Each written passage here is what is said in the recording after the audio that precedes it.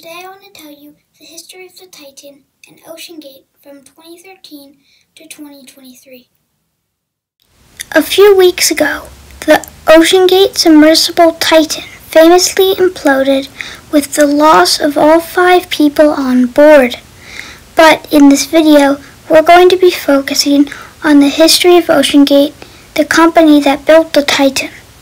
Please note this is only OceanGate from 2013 to 2023. In 2013, OceanGate decided to design its own submersibles with new designs, and they were more cost-effective.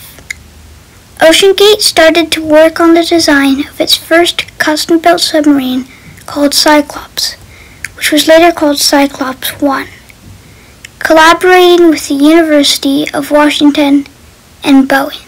Cyclops was unveiled in 2015. That same year, OceanGate's headquarters moved to the Port of Everett Waterfront Center office space in Everett, Washington.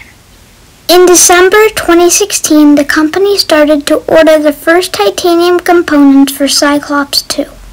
Cyclops 2 was later renamed to Titan, and Rush said it was an amazing engineering feat in its launch in 2018. Titan reached depths of up to 4,000 meters or 13,000 feet. For some comparison, the Titanic is 3,800 meters or 12,500 feet deep. In 2019, they were planning 2 more submersibles, the Cyclops 3 and 4. OceanGate wanted these new submersibles to go 6,000 meters or 20,000 feet, and in 2020 planned to build it at NASA's Marshall Space Flight Center in Huntsville, Alabama.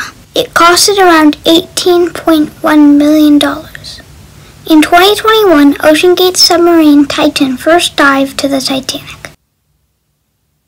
Sadly, in 2023, en route to Titanic, Titan imploded with the loss of all 5 people on board and the death of CEO Stockland Rush. Thank you for listening. Please subscribe and like the video.